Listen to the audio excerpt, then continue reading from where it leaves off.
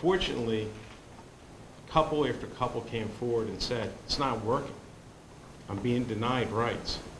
I don't think any of us should be in a position where we can tell someone who they can love and who they can marry. I think it's wrong, especially in this state. This is about civil rights, and I mean, it's that simple. Tough issues are handled here. That's what you do. That's what you vote.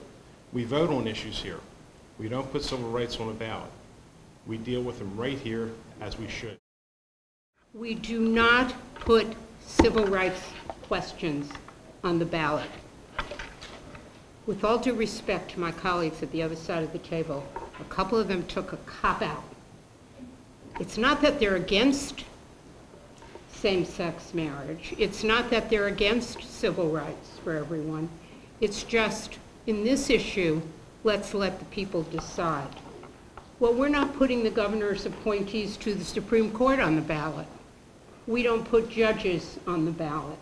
We don't put all the other issues that Senate President Sweeney referred to. This is an issue of justice, an issue of justice for all, an issue of building values, of building family values, of giving children loving homes that are actually recognized throughout the state of New Jersey and indeed throughout the nation. I'm hoping that when this bill reaches the governor's desk, and it will reach the governor's desk, he reconsiders. And when he vetoes the bill, I understand he's going to veto the bill. He said he's going to veto the bill. So he's going to veto the bill. But when he does that, it's my hope that he would give direction to his Republican colleagues that they should vote their conscience. Because I know that if they vote their conscience, not only will they vote for this bill, but they'll override the governor's veto. Senator Sweeney, would you comment on this veto promise of the governor as to what the point is of even going through this exercise? The point of going through a fight for civil rights? Are you kidding me? For standing up for people to give them the same rights? I'm offended by that. And the governor, the governor's the governor. He's got his opinion. But there are many Republicans, because I've spoken to them, that want to vote for this bill. Now, if the governor wants to stifle and silence his colleagues, that's one thing. But he's not going to stifle or silence us.